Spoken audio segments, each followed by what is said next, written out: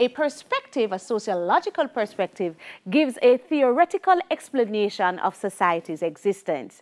A sociological perspective gives a theoretical, let me go again, that is very important, explanation of society's existence. Now, remember, sociology is the study of society and why it exists. And so we have been looking at the various perspectives. We looked at functionalism. Hold on a moment. Yes, so we looked at the four major perspectives. We looked at functionalist perspective. Who is the big functionalist? Always ask yourself that. Once it is that you get to a reading, you're studying a new class, always try to recap. So who's the big functionalist? Emile Durkheim. What they compare society to? The human body. Try to remember that, right? How do they explain society's existence? They say that society has institutions that are functional. Good. We also looked at the conflict, yeah? And I made it clear to you that the conflict perspective is a huge perspective. But the conflict theory that is most important is Marxism. And who's the big Marxist? Karl Marx. Good. And of course, they explain society's existence by looking at the two groups that exist. The small rich group, called the bourgeois in the capitalist society, and the large poor groups called the proletariats, yeah? And how the capitalist system is the basis of the exploitation and conflict. We looked at all of that, yeah? And so you should remember the key terms. When you get into exams, you should know key terms. For instance, you should know value consensus. And once you hear consensus any at all, you should know it's the functionalist. You should know false class consciousness. And once you hear the term false class consciousness, you should know that it is the Marxist, yeah? So you want to remember that when it is that you're reading, when it is that you enter a class, when it is that you're studying, it is not just about the knowledge, and the knowledge is very, very important, but you're also preparing for the exam, yeah? I always remind students, you believe you start preparing when it's 2 weeks before when you start SWAT. Mash down that lie, yeah? So start remembering, drawing on your key terms, write them down, use them in sentences, talk to your friend. Yeah, you hear your friend say something, you say, you know what? That is the false class consciousness. Big up your chest, you feel bright, yeah? That sort of thing. Today now, we're going to look at the final two. Many persons argue that they're the two smaller of the four, but not necessarily so. We're going to look at interactionism and we're going to look at feminism. So let's go. We're going to start with the interactionist view. Now, I tell you already, interactionism would be the noun. The interactionist perspective is what we would be talking about, right? So it's the same thing. So we'll talk about the interactionist perspective. Now we're using interactionist as an adjective, or the people are the interactionists. Good? Now, imperative. Big, big point. The interactionist perspective is a micro perspective. The interactionist perspective is a micro perspective, whereas the functionalist and the Marxist perspectives are macro, right? So the functionalists and the Marxists are macro, whereas the interactionists are micro. What does that mean? Come again, because this is a compound multiple choice exam, yeah? What does that mean? The micro, let's go. The micro versus the macro. Macro sociologists in general look at society on the whole. So when it was that we looked at the functionalists and the Marxists, the functionalists would speak to us about how the institutions impact the individuals in society. Their analysis is a holistic analysis, so they look at society on the whole. Whereas the micro look at individual and small group interactions. So the functionalists and the Marxists are macro, whereas the interactionists are micro. It means that the interactionists, when it is that they're going to explain society, instead of looking at the general society, they start looking at the individuals. They start looking at small group interaction. So they don't just look at the family in general, they're looking at the individuals in the family. Whereas the functionalists and the Marxists, they would be looking at the family in general, or religion in general, or the entire society. No, that is imperative enough. Because when it is that we start now doing our essays, and we start having what them call use of knowledge, and you start having analysis, you should be able to compare and contrast the different perspectives, the different views. Good? So remember, macro, micro, write it down. Write it down. The functionalists and the Marxists are macro, but the interactionists are micro. It means, therefore, that the interactionists, as macro people, they look at how individuals impact the society, whereas the functionalists and the Marxists, as macro, look at how the society impacts the individuals. Let's go again. The interactionists, as micro people, they look at how the individual impacts the society, whereas the functionalists and the Marxists, they look at how the society impacts the individuals. And you know that because when we looked at functionalism and Marxism, we were looking at how the structure of the society or the institutions in the society impact your behavior. Now, when you go to the interactionists, they're going to be looking at how you impact the society. So let's get into the meat of the matter. Here I go.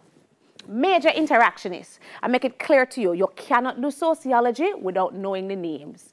So you must know, just like how you had to know Emile Durkheim from functionalism and you had to know Karl Marx from the conflict, you must know the major interactionists. And they are Charles Cooley, George Herbert Mead.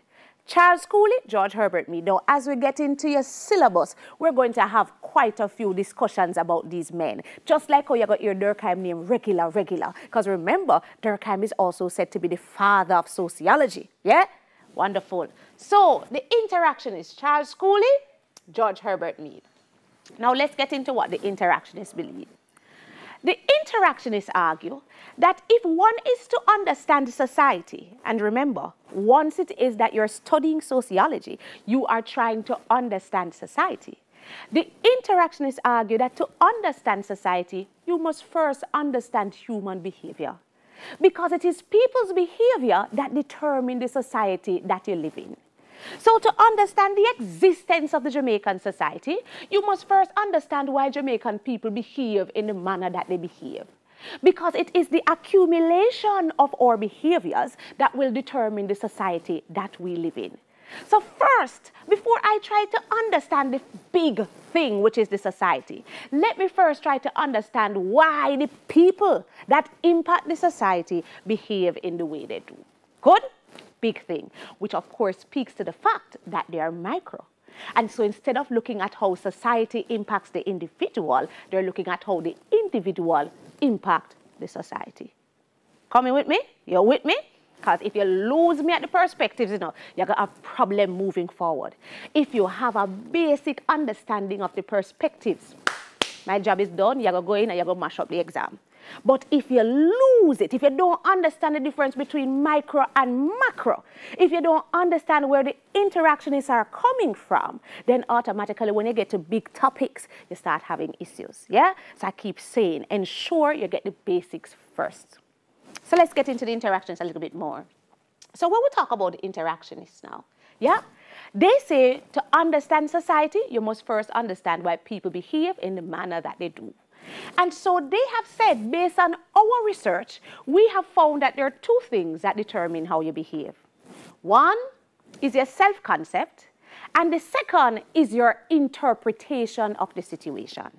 So what determines how humans will interact and what you will do? One is your self-concept, and the second is your interpretation of the situation. Now let's start with self-concept. In layman's term, when you just talk to your friend, when you hear about self-concept, you simply think it is your view of yourself, yeah? It's who you believe yourself to be.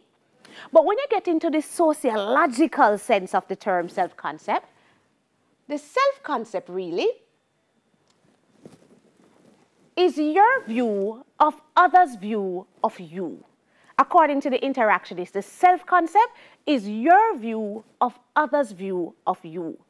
It means that your self-concept is not just your view of yourself. That's not true. And when it comes to multiple choice, I'm going to ask you, what is self-concept? And A is going to be your view of yourself. That is wrong. That is wrong. And the phone not even going to read B, C, and D. No. You're not going to just tick A and move and feel bright. And you come out here and say, mash up the exam. That is wrong. Your self-concept, according to the sociologist, the interactionist, is not your view of yourself. Instead, your self-concept is your view of others' view of you. Is what you think other people think about you. That's what your self-concept is.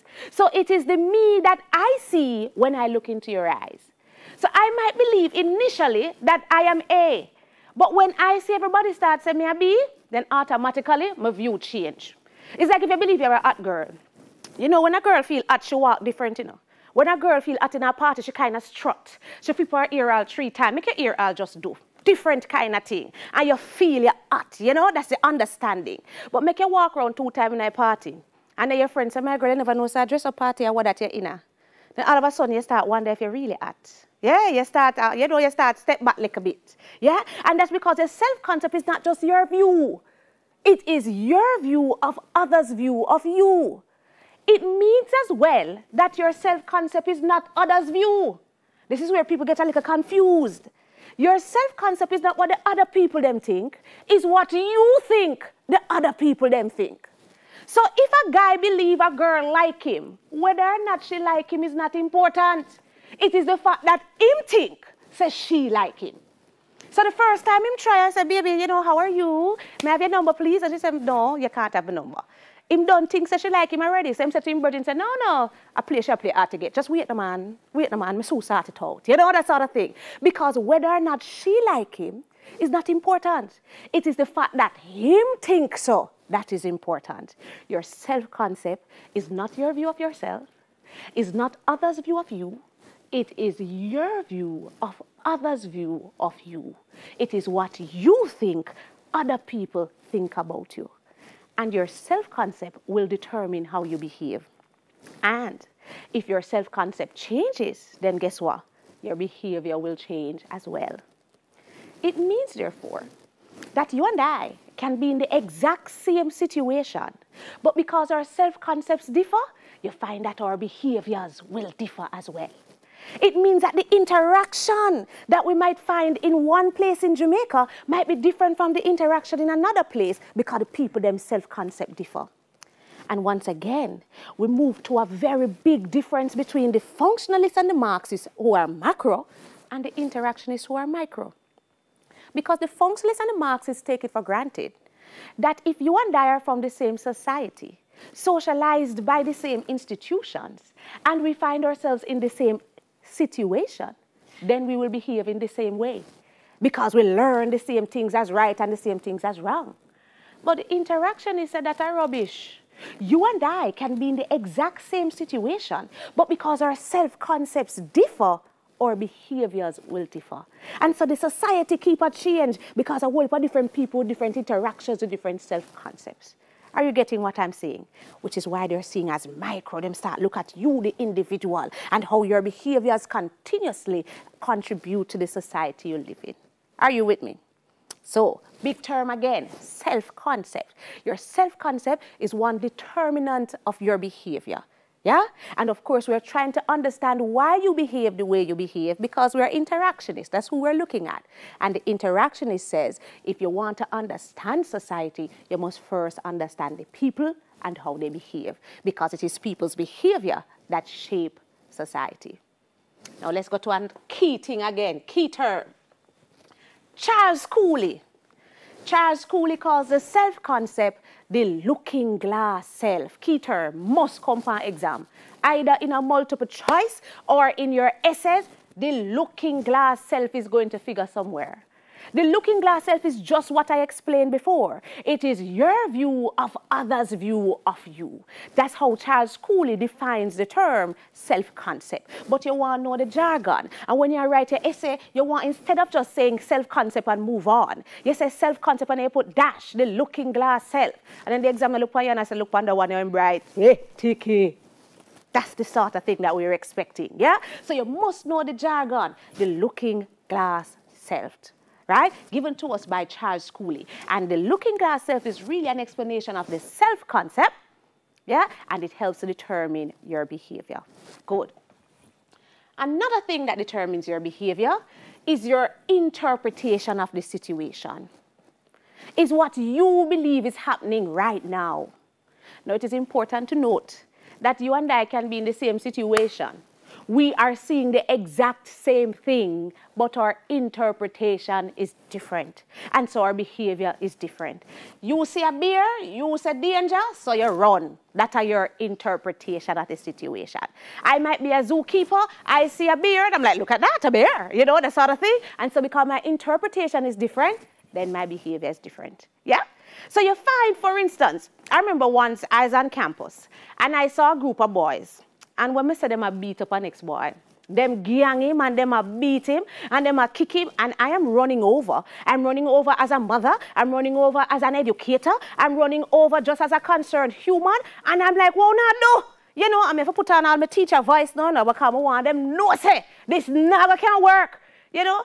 And I see, like, the security, he's standing and he's watching the other guys, them beat him up. That time I think about, oh, I can reach from Alaska, I will probably trap one of them to make it stop because it can't work. When I get there, they must say, Miss, no, Miss, I'm birthday. Me, I say, what? All the youth, when they up on the ground, him get up and brush out, yo, you miss me birthday. And me, I say, what? You know, see them and murder you. But no, the others who had a different interpretation, they were like all fun and joke. It's his birthday, just give him a few kick, you know, box him 2 times, that sort of thing, happy birthday. I saw it and my interpretation is like, look at these guys trying to murder the other young man. And so my behavior, my reaction would have been different because of my interpretation of the situation. The interactionist says another key thing that determines your behavior is your interpretation of the situation. Consequently, the sort of society that I will create based on my interpretation might be different from the society that you as a younger group would create based on full interpretation of wrong, right, good, bad. Yeah? The interactionists say to understand the society, you must first understand the behavior of people and why people behave in the manner that they behave. And the 2 key things that determine how you behave is 1, your self-concept, and 2 is your interpretation of the situation. Consequently, the interactionist, unlike the functionalist and the Marxist, believes that society will continuously change because people's interactions and then behavior change. The functionalists and the Marxists are like, no, no. The institution tell you what to do, and you do it. All are not going to behave the same way all the time. Marx said to continue till you have revolution. That's the only way we can get no change. Yeah?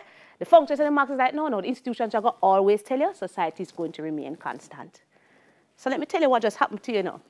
Not only do you now understand the functionalists, the Marxists, and the interactionists, but you should be able, if a question is posed, you should be able to compare and contrast. Because now you also know the difference between macro and micro, and you also know who are the ones that are macro and who are the ones that are micro, and consequently, how they see society.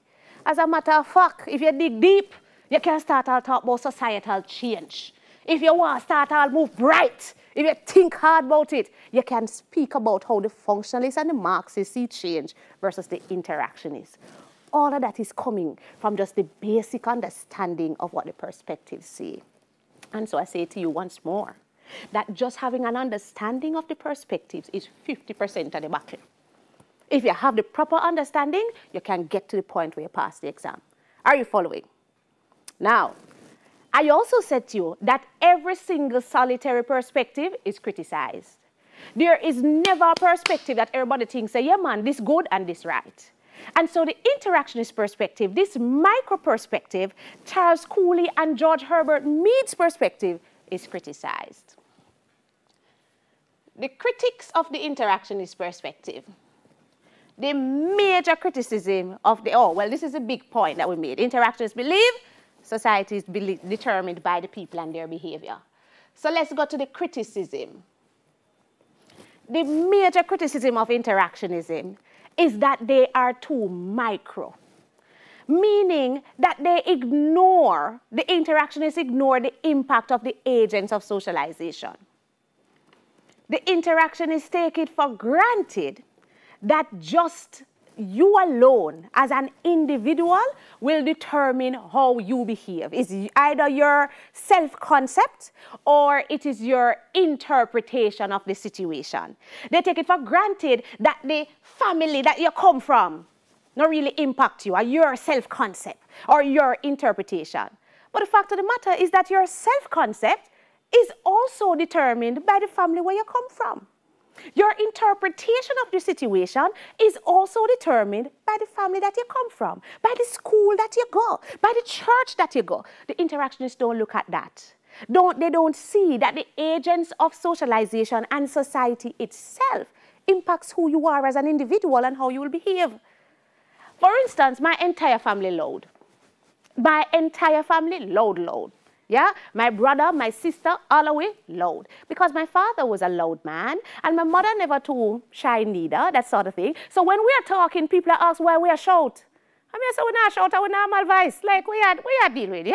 Because, yeah, or who we are and how we behave is also impacted by the family that we grow in. The school where you go. You have people that you know in school. You know KC guys.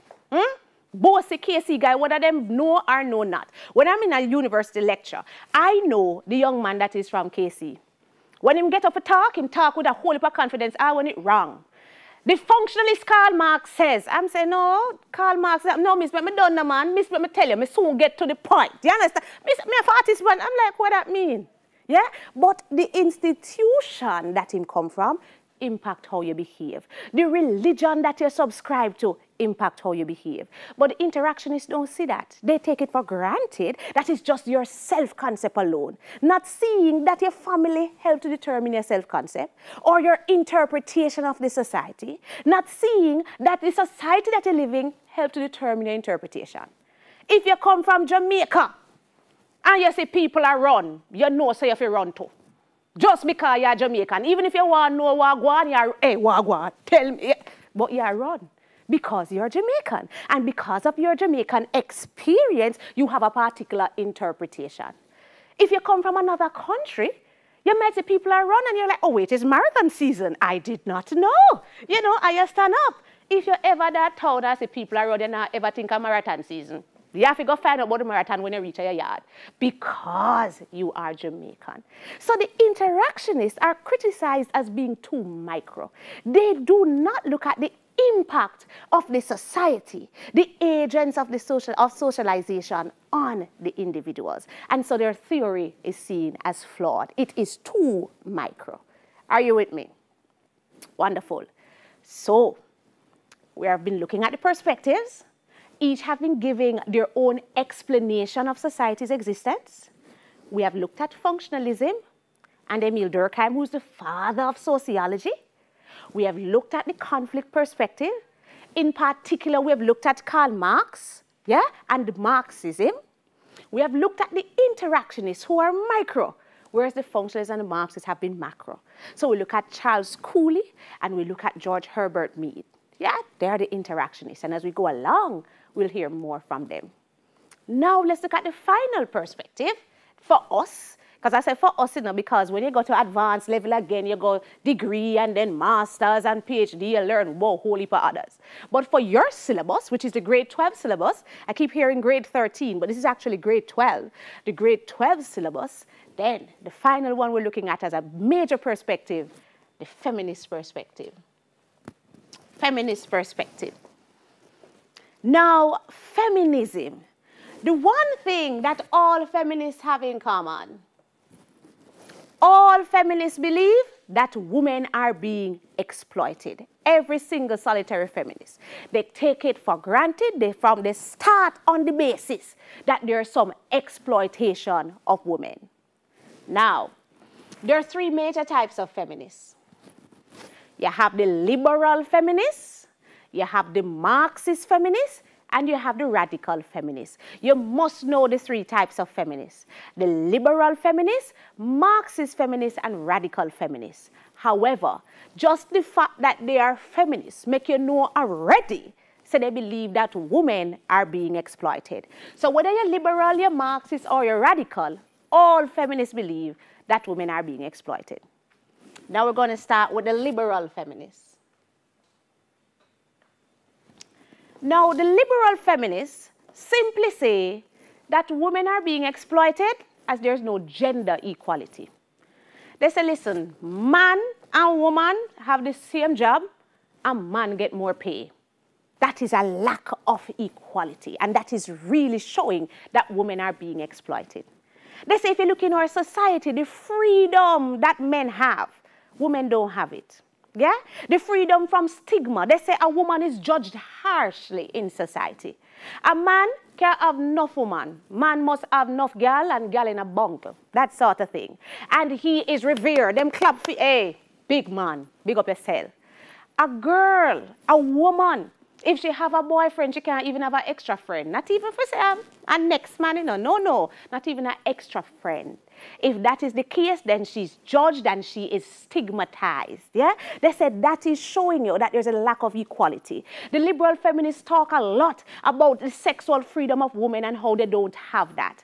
How it is that a man, just look at even Jamaica. Jamaican men can go play football, you know. And them play football and them one team and one set just take off their shirt. And them say, all right, we are play skins versus shirt. No problem. If a woman ever tried that on a netball court, you could have never even play brassiere versus shirt. Never. Yeah? If you see a woman and just all see a nipple, did you see her nipple? I don't know what nipple do then. Yeah? That is how it is. And so you find that women are stigmatized. They're judged harshly. And it is showing a lack of freedom, a lack of equality. And the result is that the liberal feminists say that women are exploited. And all they're asking for is equality. They're saying if man do the work and get $5, woman must do the work and get $5 too. If it is that the man can play skins and just take and show him chest, make the woman, if the woman want to show her chest, make she show her chest. Chest not do nothing. Yeah? Them say that is the sort of freedom that the woman should have. If the man can have more than one spouse, more than one girlfriend, and it is not seen as a problem, make the woman run out and start scrape them up too. Yeah? That is life. Everybody must free. Gender equality. If the gender equality is not there, the result is that women are being exploited. The critics of the liberal feminists say that women don't know what they want. They say women just say they want equality, but in reality, women want special treatment. They say, listen to me. The women say they must earn the same amount as the men, but if them go out with the man must pay. Oh, is that equality? Equality say that if everybody upon the same level, then the two want to go out and the two want to pay. Yeah, that is equality. But you don't want that, or you want special treatment. You go out to the man, you still expect that he will pay. To the extent I tell you, when I was younger, I remember a young man invited me out. We were both university students at the time. Them time they were not on a phone or nothing, you know, so he must find me yard to invite me out. And to be honest, we never really too like him them time there. But you know, he invite me out, and I decided to go a movie. He invited me to the movies. Put on my pretty clothes, I'm going to go a movie. When I intermission, I see him sit down same way. So I kind of not try to move too craven, so I just sit down and I wait a little bit. For see, smile and I do a little small talk, but I see intermission outfit done and the boy and I get up. So I said to him, say, you not going to buy no food? Him turn around look at me and say, no, I'm not hungry. I say, I say, I over-bex. That's before the movie done, I excuse myself, I go to the bathroom, and I go to my yard. When him finally find me back, he say, what happened? I say, I go to my yard, I did hungry. Yeah? But the critics of the feminists say that I am being unfair. First of all, the told a university student, him broke and you broke her. Yeah? You know so him broke. Him invite you out to the movies. Him never invite you out for dinner. But me come with my long belly. From me reach it, me start think about when me I go buy. Yeah? And I never plan to buy it myself. Yeah? And they said that is the reality to show that you don't really want equality as women. What women really want is special treatment. Equality says that if him go and I'll buy the ticket, you should buy the food. That is equality. But no, we want special treatment. Equality says that if you have an argument and you decide to hit the young man, him should have lick your back. But no, we're like, oh, I'm a woman. Did he just hit me?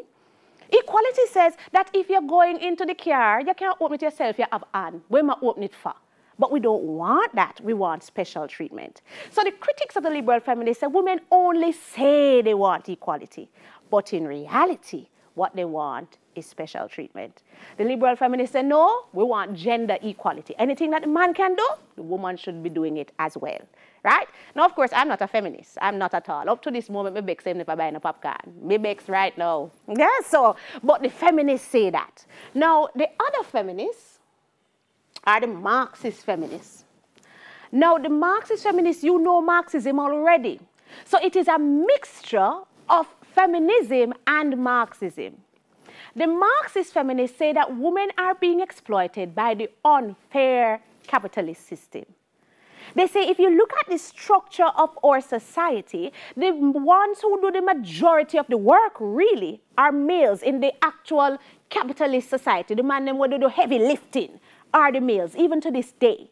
So the man goes out and he works hard. But when he works hard in the capitalist society is alienating. It means that when he work hard, he get a little bit of pay and he feels exploited. So when the man leaves from work, he is angry. But that is good.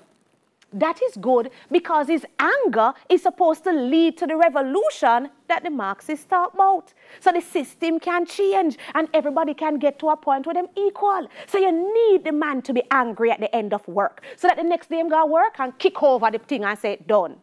But that never happens. That never happens because when this man leaves work angry, he goes home to his woman, and his woman is there doing this whole heap of unpaid domestic labor, doing a lot of unpaid sexual labor, enduring a lot of physical abuse so that the man can be de-stressed. According to the Marxist feminists, when the men come home angry because of the exploitation at work. But from him reach home is his castle. The woman make sure same yard comfortable.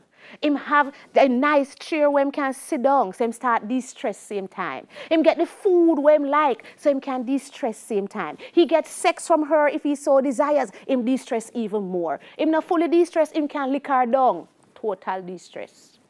And for that, the woman is not paid. And so because she performs all of this unpaid sexual labor and unpaid domestic labor, you find that the woman is being exploited. But ultimately, who benefits from it is capitalism. Because when she does all of this to de-stress the man now goes back to work and work again for the bourgeois, work again for the capitalists, make one heap of profit for him, and the capitalists take all of the profit and give him a little bit called wages, and him come home again angry, and the anger does not lead to the revolution because the women are there, protecting the capitalist system. Fran Ainsley says, women play their traditional roles as the takers of shaving cream. That is a term, it's a quote that is used in sociology all the time. Yeah? They play their traditional roles. They soak up the revolutionary anger of men. And in so doing, they protect capitalism.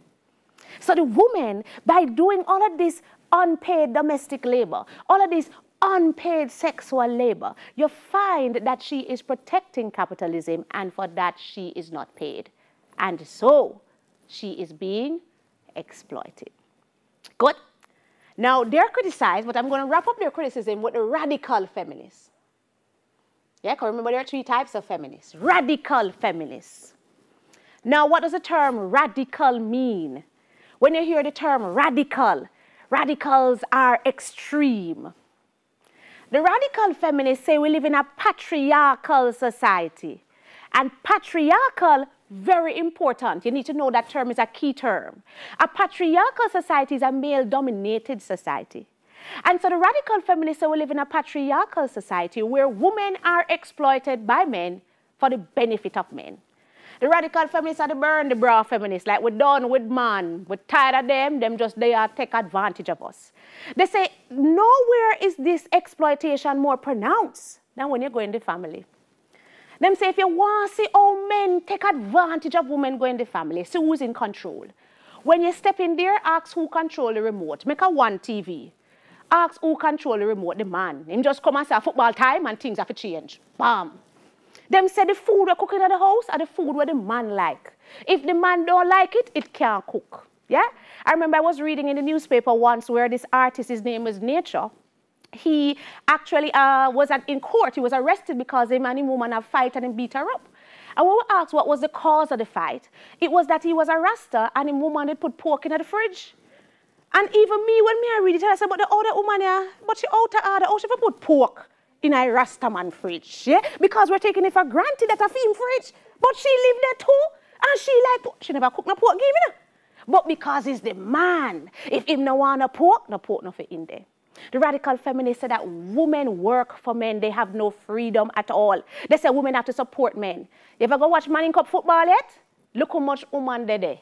Yes? The boy there on the bench, your boyfriend there on the bench, him now play, him can't play. Yeah? And still you and your 5 friends them there make nice. Coach, play number 4. Play number 4. Him never get a play yet. And him still have 3 other girls that watch him too. If you go on netball match, you see who there? Look how much man there. One little boy. Another one where you don't really like, but him like you. The rest of the boy them going about them business. Because you don't learn that women are to be supported like men. They say the majority of domestic labor is still done by women.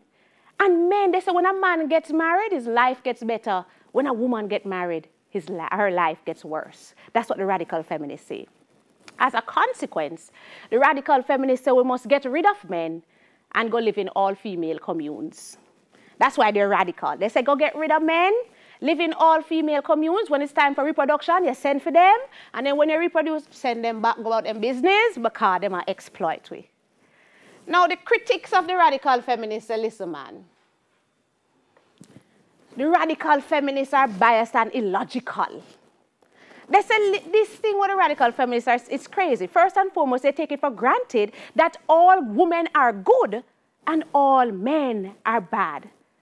But that is not necessarily the case. We have one woman, Jamaica is the jacket capital of the world. Come on. So it cannot be that all men are good or bad and all women are good. That's not the case.